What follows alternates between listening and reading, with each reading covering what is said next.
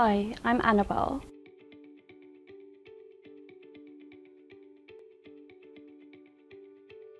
I was very fascinated by the moral and ethical dilemmas within the law and inherent in the law. And this is something that I think applies to everyone, such as many situations of BLM nowadays in America, as well as equality issues all around the world and LGBTQ+ issues. I think this is an area where we can all give a lot of thought to. And this is something that studying law actually enables you to understand a lot more about. So what should the law be? Not only what the law is. I hadn't actually considered whether I'd want to practice in the UK or Hong Kong. And this is important because where you actually study your law degree is so pertinent to where you end up practicing law. So I'm actually currently on the PCLL degree, and this is because I've chosen to now practice in Hong Kong. However, the benefit of this double degree as opposed to any other LLB degree means that you choose whether you want to practice the LPC in the UK or the PCLL in Hong Kong, and you don't have to do any more conversion exams. This isn't something I had to consider until actually my final year of university because of the option that this double degree gave. So the experience that you'll have at UCL and at Hong Kong U will be completely different. I personally loved being in the UK and Hong Kong, and this is because I made many different friends, many different new friends in the UK. I learned about many different cultures. I learned about the law in a different manner. And at HKU, similar situation, except the friends, the learning and the teaching are also completely different. This is something that you will have to bear in mind if you choose this double degree, that the culture shock and the lifestyle will also be different. Both UCL and Hong Kong U, as well as both of these places, offer many different activities for you to do. At UCL, they hold a lot of different competitions. So I personally joined a negotiation competition at UCL. My partner and I ultimately qualified as finalists, and we were actually chosen to represent UCL in a UK negotiation competition, and we actually came 9th overall out of 66 teams.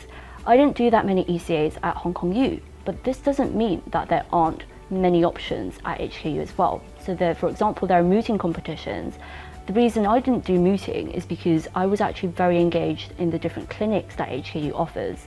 So I did 2 different clinics. So I did Trial Watch, and I also did another program called Refugee Clinic. So Trial Watch is a program where you go out to court, you actually monitor trials, you write about the case history, the case background, you do a lot of research. And Refugee Law Clinic is a clinic where you actually have a lot of hands-on exposure to working with people who are seeking asylum claims in Hong Kong. One of my favourite courses that I've taken throughout my law degree is actually called Children's Rights. So I took this course at HKU, and the professor is Dr. Pooja Kapai. This is a course where I felt that I was truly actually contributing to potential change in society. We learned about how children are viewed in society, and I realised that I was actually falling into a lot of pitfalls that were putting children in a more vulnerable position in society.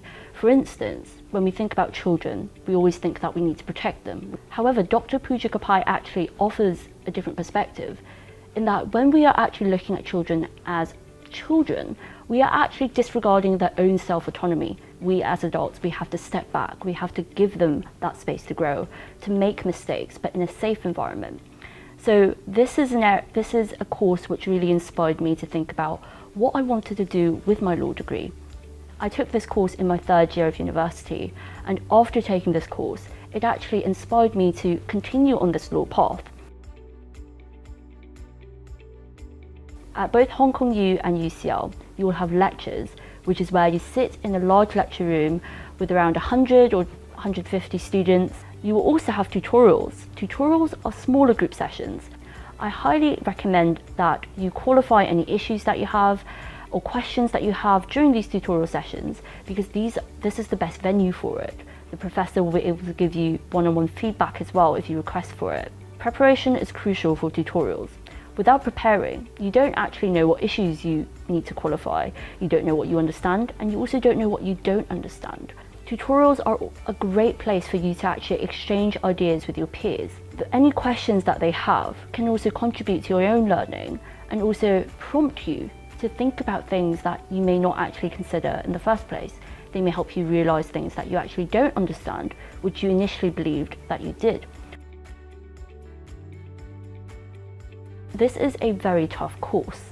This will be slightly tougher than straight LLB at UCL and straight LLB at HKU. We are condensing 3 years at UCL and 4 years of HKU into 4 years. So the material that you cover, unfortunately, will be significantly or slightly higher than if you did just a simple LLB at either institution. Studying law will be difficult, it will be challenging, and sometimes you may find yourself completely exasperated and not actually know how to continue, what you should be looking for, what cases you should look at. These are the times which motivation will actually carry you through. Actually, even though it was a very difficult 4 years for me, I had a very enjoyable time, and the difficulty actually contributes to this enjoyment, because without a challenge, you can't actually truly enjoy law. That's my own personal view. So this is actually a journey that I hope all of you will be able to experience for yourselves going forwards.